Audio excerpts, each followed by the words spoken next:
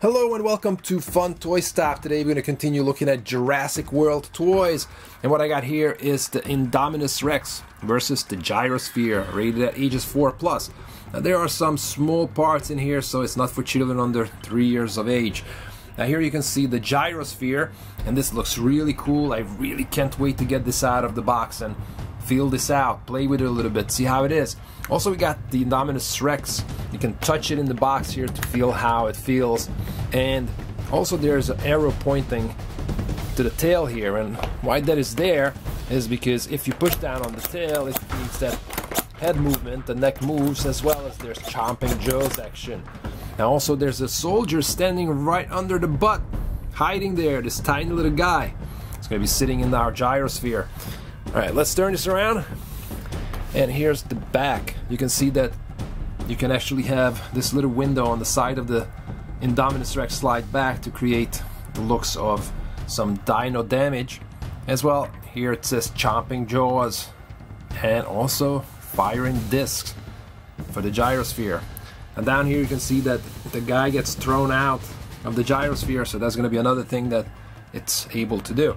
Now here's also in the corner some information. If you want to pause the video, you can read this. But without any further ado, let's not waste any more time. Let's open this thing up and see how this thing actually works.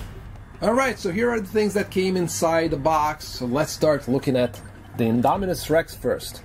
Now as you can see, it has this Chomping Jaw action and the head bopping motion when you push down on the tail, but a lot of times it gets stuck. So that means to me that something is going on inside with the mechanics. I don't think this was meant to be, because sometimes it bounces back on its own and most of the time it doesn't.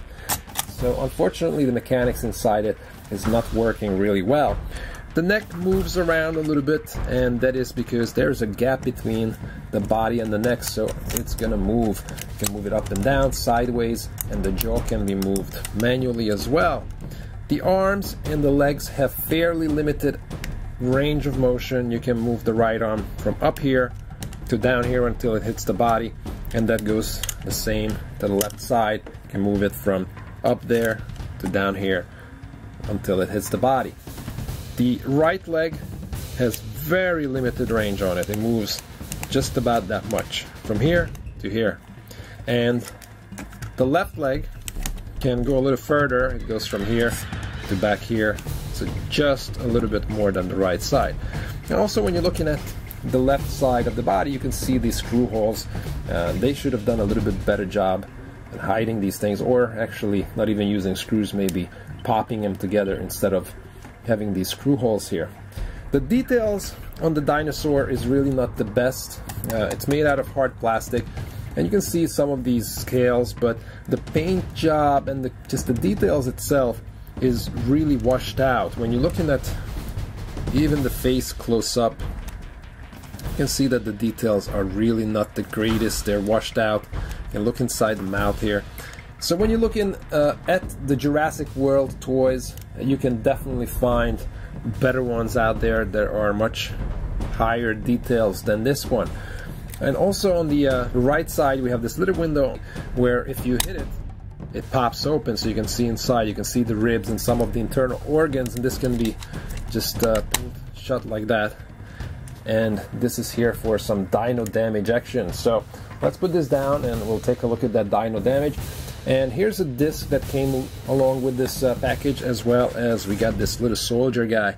And this one itself is not very highly detailed either. And you can move the arms around all the way. You can move the legs, but every single body part moves together. You cannot move it separated from each other. And the neck turns around 360 degrees, little exorcism move over there. And this is really just kind of weak. You would expect something a little bit better in this department as well. Now, in my opinion, the best part and the best thing in this whole set is the actual Gyrosphere. And this looks pretty cool. It's really nicely modeled after the one from the movie. This has wheels on the back here that actually turn. And on the front here, this is just a make-believe wheel.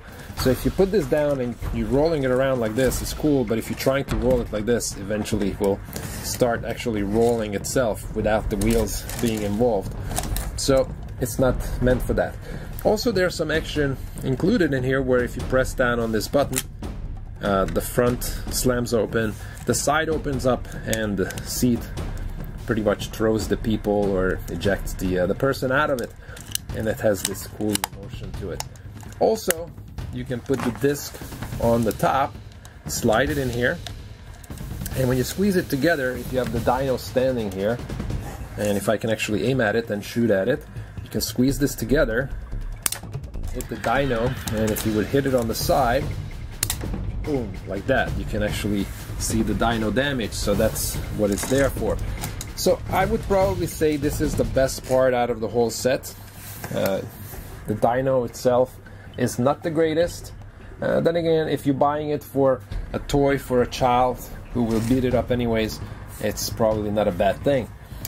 And when you're looking at the little soldier dude here, and you have him sit inside, let's close this door, close the front up, and if I press on the side here, we should throw him out, but as you can see, he's getting stuck in there, so it's really not even working as intended, because he's getting stuck with his helmet, so it's not getting thrown out of the other cabin like he's supposed to be.